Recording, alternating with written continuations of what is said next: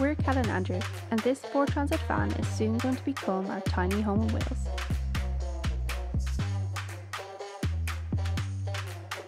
Follow along as we attempt to convert this empty shell into a livable space with running water and electricity.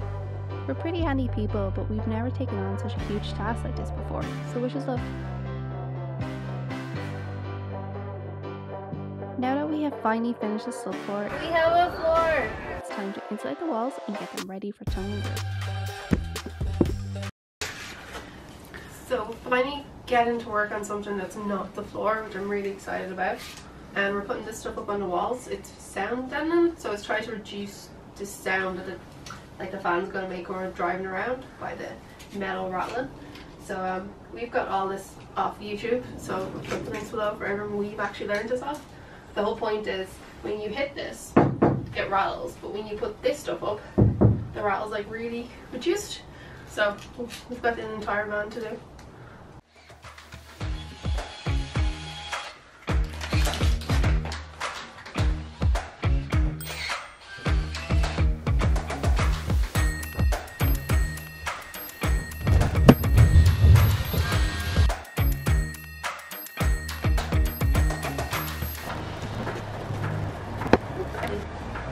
It's the crookedest one I ever did this.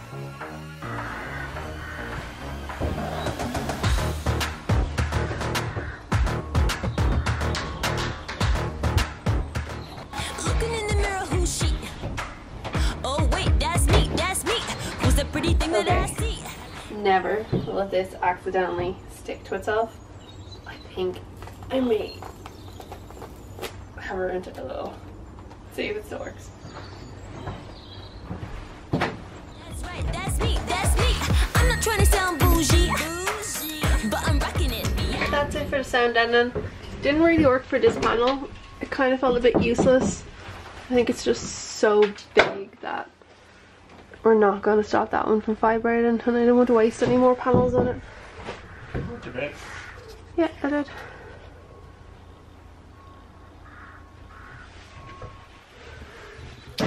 Now that the floor is finished, we're back on to insulating the walls of the van. So we're going to be putting up dodo fluff in all their weird cavities, and I don't know, Andrew calls it a weird name, isothermo board on the bigger wraps.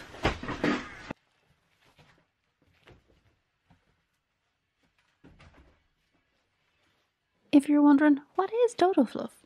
Kat from the past is here to explain. So in between the panels in the van where we're not going to be able to put insulation board, we're putting this stuff called dodo fleece. It's made out of recycled plastic bottles, and we're using this instead of glass fibre because glass fibre just seems nasty to work with, and not bothered with that. The only thing with this stuff is it's really hard to cut. You can't really rip it, or else you can't get a like nice straight edge to help put it into wherever you're putting it. So I'm just using the scissors, and it's taken a long time.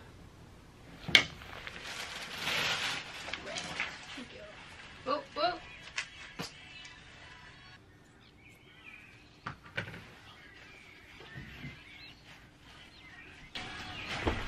I'm pretty much just going to be cutting dodo fleece now for the rest of the day. So, to the go, bro.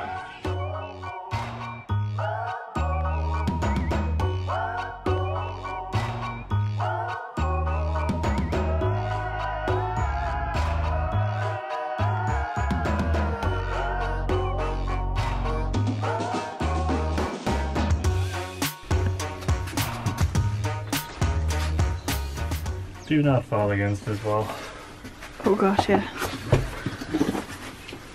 What did he spell again? Demon pins.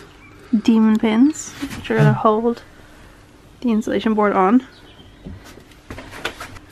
It's more just to hold them stable than anything else.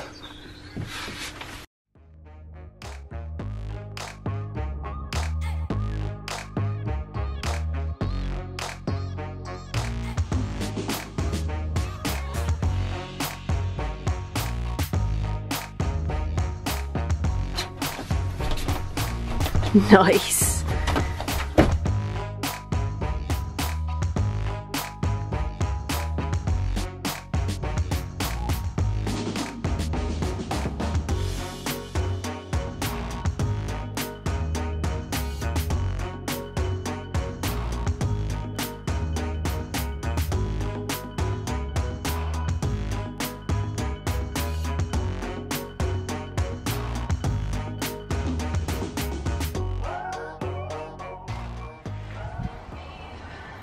back working on the floor today. We're finishing off the insulation and vapor barrier, and I'm trying to do a vapor barrier around the wheeled well, which has turned out to be harder than I thought it might be. As you can see here, I've tried to put this tape, but it just keeps snapping. Every time you put a little bit of weight on this or you try to push it in, the joint here snaps, so it's really just going to be a holy barrier like you can see there. So what we're going to try do is use this stuff. It's called insulate. So this will be going on the walls of the van over near insulation to create the vapor barrier. So what I'm going to try to do is wrap this around the weld and secure it. Wrap it around the weld and secure it in place. It'll be hard because it is windy, and as you can see there, it keeps blowing away on me.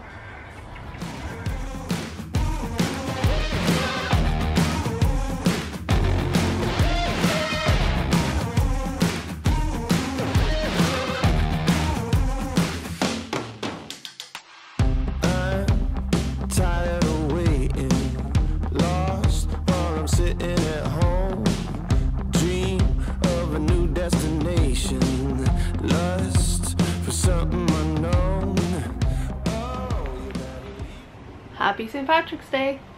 The entire country has basically put itself into self-isolation. All the parades have been cancelled, so we've decided to come down to the van and try to get a bit of work done. Where we are, there's no one around, so everything should be fine. Today I'm going to work on using this insulate stuff, basically silvery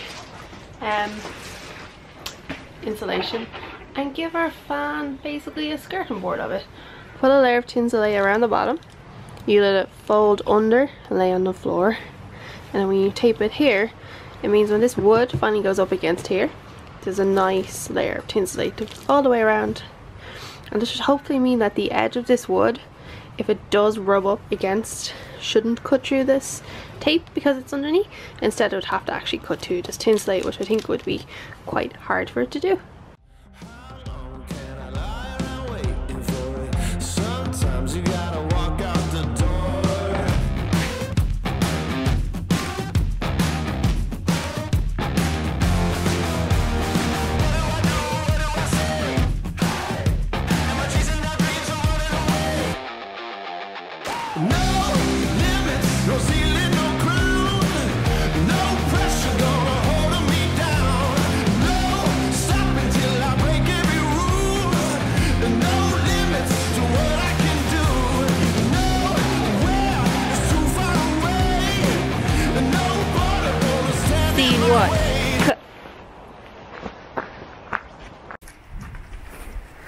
I'm putting up the top furring strips, have the holes marked.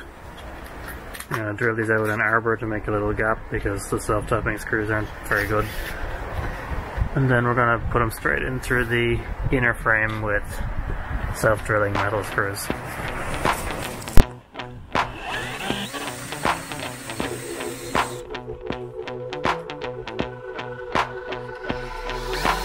This is how it's gonna be. This is what you think of me. It's going down like I told you. This is how it's gonna be.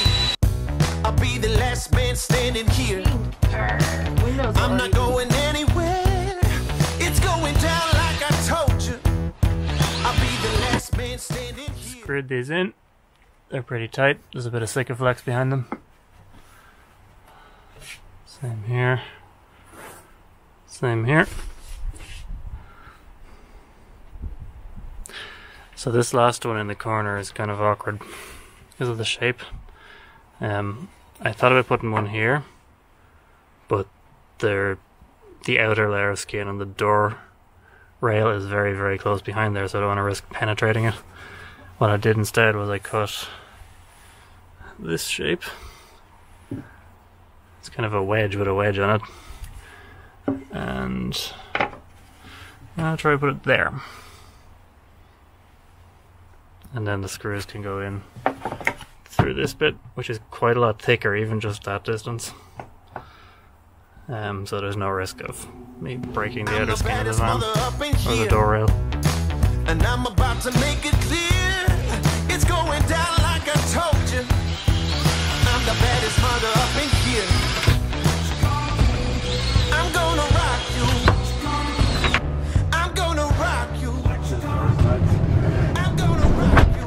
I'll have you. That is not going anywhere. So what we have done here, and what we need to do to the entire van, is put up these wooden battens all around. They're usually referred to as curtain strips, and what these do is give us somewhere to put the wooden cladding in and screw to this piece of wood instead of directly into the metal. Just after we do that, we put this isotherm foil up between them, and then we're going to tape over with this tape, and it's going to create our vapour bar.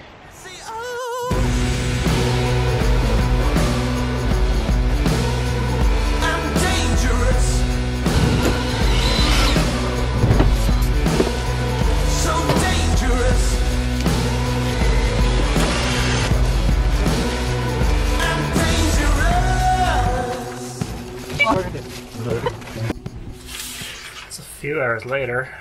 One half of the van is done in terms of moisture barrier, and the other half is just about framed out. I just gotta do under the window. And Kat is quickly catching up on me on the moisture barrier. This cable you see is the main cable running to the brake lights, so it had to run uninterrupted. That's just off the old roof lights. And so we left gaps everywhere for it to run. That's a gap.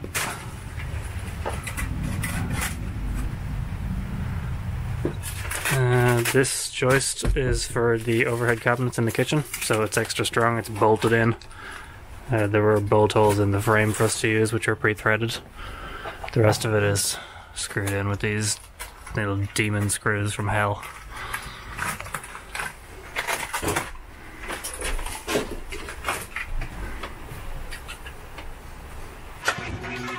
Get ready, 'cause here I come. I'm about to come and get me some. Hot as a smoking gun. So get ready. We've officially finished insulating and vapour barring the walls. She's so shiny! Shine on! Shine on! Don't waste a second of time waiting. Now that the floor and walls are prepped, we can move on to the next big step in the conversion. But that's for another time. Thanks for watching. Bye!